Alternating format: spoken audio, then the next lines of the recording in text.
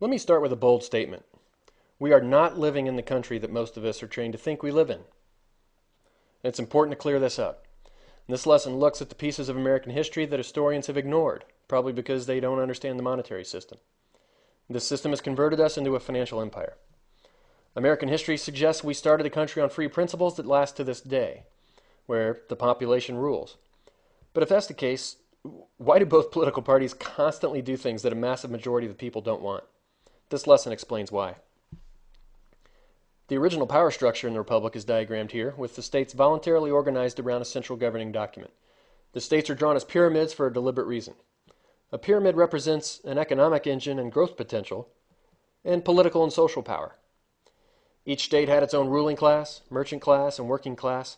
States had their own banks, Main Street businesses, and towns and neighborhoods where people exerted power together in local communities. The point is that the states were autonomous units, and political power and economic growth engine were not at the federal level. This was a good mix between Jeffersonian ideals and Hamiltonian principles. Jefferson represented what I'll call horizontal forces. He was from rural, agrarian interests and wanted to keep power distributed so that horizontal relationships between people and local community would be the basis for bottom-up power in the Republic. Hamilton represented vertical forces. He was connected with wealthy urban interests and wanted power and wealth to be able to consolidate vertically to drive economic growth. Then after the Civil War, the power structure shifted. States were then explicitly put under the federal level government in terms of political power. And then in 1913, the Federal Reserve was created, which, as people warned at the time, would be a dramatic, fundamental change in the character of the United States, where economic power shifted from the states to the federal level. This was the seed of the American financial empire. It was the head of a new potential pyramid that would encompass everything by putting everything else in debt. And the Federal Reserve is actually just a cartel of private banks, working with governmental license to control all money in the country. It's a public-private partnership which established the most powerful monopoly in history, typically called Wall Street. Shown here with the requisite American flag behind it, because Wall Street loves to associate itself with the idea of American freedom. But Americans are generally opposed to cartels and monopolies because by definition they violate the free market and they have nothing to do with freedom. For example, we don't like OPEC, but we seem to have no problem with the Wall Street cartel.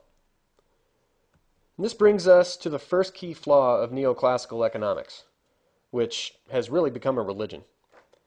It calls our system under a privately controlled monopoly a free market. Not even close. Macroeconomics is completely monopolized. We'll cover many more flaws over the rest of this course, but the primary one is this issue of money monopoly. Now, this monopoly even gave the primary banks power over the states and the federal government because the Federal Reserve Act even made them dependent on money from the banks. This marked the death of Thomas Jefferson and the balance between horizontal and vertical forces. The height of this new pyramid was so massive that Hamiltonian vertical forces would be allowed to completely dominate.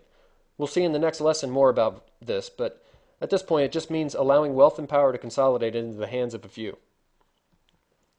Now also in 1913 the IRS was created as a key component of driving these vertical forces.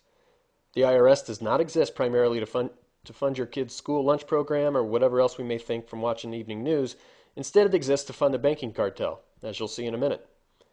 So at this point, a very powerful vertical machine had been built. It's pictured on this screen. Then in the 30s, the Great Depression effectively chopped states off at the knees and made them smaller in terms of power and autonomy. It also made we the people smaller, as everybody was poorer. So everything at this point was entirely dependent on the banking cartel because the government itself couldn't even issue money anymore. So this was the point to crank this new debt machine into high gear.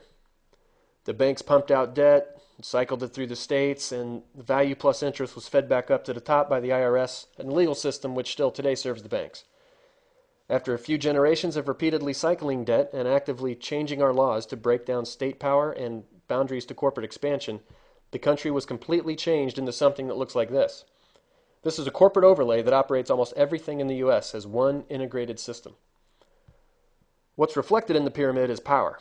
That's the vertical axis. Each layer has more power than the layer under it. The first thing to notice is that the Constitution no longer appears here, and neither do the states, at least as separate autonomous units. Instead, all power in the system is driven by the dollar. It aligns everything in the pyramid. It does this because it actually is not a sovereign U.S. dollar, but it's instead a debt instrument of the Federal Reserve. This surprises some people because the dollar is just something that sort of pumps out of ATM machines as if it's part of nature, but of course it's not. It's a man-made product, managed by people just like any other corporate product. And those people are who I've labeled owners at the top. Now this might sound really odd because we are trained to think we live in a free democracy. I'll more fully explain this in other lessons, so please hang with me for a while if you don't believe it. At this point, I'm just talking about the people who created the original empire seed back in 1913 and still control it today. And the Fed is at the top of the pyramid because it's the corporation that manages the product. Most of the dollars it manages aren't actual dollar bills, but instead electronic digits sitting in your bank. So the banks are next in this pyramid. They're dependent on the Fed's monetary and regulatory decisions, so they're below it in terms of power. But of course, since the Fed's just a cartel of these banks, the power hierarchy is murky to say the least. But the banks are above everything else because they effectively govern the rest of the system by running the debt machine. So the multinational corporations form under the banks. They are the primary customers of the elite banks. They're dependent on them. They have to report to them every 3 months. They take bank credit, funnel it through their machines, and then pass it back up to the banks. You can kind of think of the Wall Street banks as modern-day feudal lords and the multinational corporations as their feudal knights out conquering more territory. Then below this middle layer are the layers of the old republic that don't really matter to this new empire. And they'll be continually squeezed out of existence as a simple result of the math of debt-based money. The states are now just administrative districts, and they're all now virtually bankrupt as a result of being subjugated to this machine. Community banks and state banks, Main Street businesses, and small farmers, mom and pop shops, these are all being squeezed as well since the big banks get virtually free money from the Fed so they can pump out mega levels of debt to the multinationals and gobble up territory. And then below that level is all of us. All the people working for a wage, consuming products, paying debt and taxes. We actually create all the value in the system. All the individual people do. And that value is then mined by the top and passed back up via the IRS and the legal system which serves the banks. This is the key to the power of this system. This is why the American empire became the sole global superpower, because we Americans voluntarily let our value creation be stripped quite aggressively so that it can be handed over to the rich institutions that hold our debt and then keep cycling back through the system. This middle layer has come to be called too big to fail. It's a phrase we've heard in the news, and it's become generally accepted among Ivy League economists. But it's actually just an Ivy League ruse. The idea that we need these large institutions in order for us to continue living is absurd. Too big to fail is actually a doctrine that attempts to justify transferring wealth and value from the bottom layers, like all the people, the states, and the local businesses, and passing it up to these upper layers in order to keep this system intact. Natural forces would ebb and flow, cycling back and forth to keep power from consolidating at the top. But too big to fail trumps those natural cycles by using the force of the U.S. government to extract value from the smalls at the bottom and handing it over to these bigs in the middle of the pyramid. This is the proper way to interpret what the government has done in response to the crash of 2008. And that's the role of the U.S. government in this system. It actually isn't in the pyramid because it's really not our government anymore. Rather, we're governed day to day by this debt system, the banks, and the corporations. The government's just there to mop up these lower layers and make sure they play the role they're supposed to play.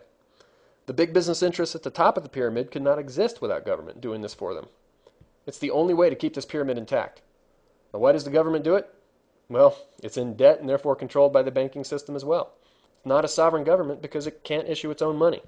A government that's inferior to a bank is not sovereign. And that brings us to the end of the first lesson, where we've covered the conversion of this constitutional republic into the post-war republic, then to the monolithic 20th century debt machine, and finally to today's completed top-down financial empire.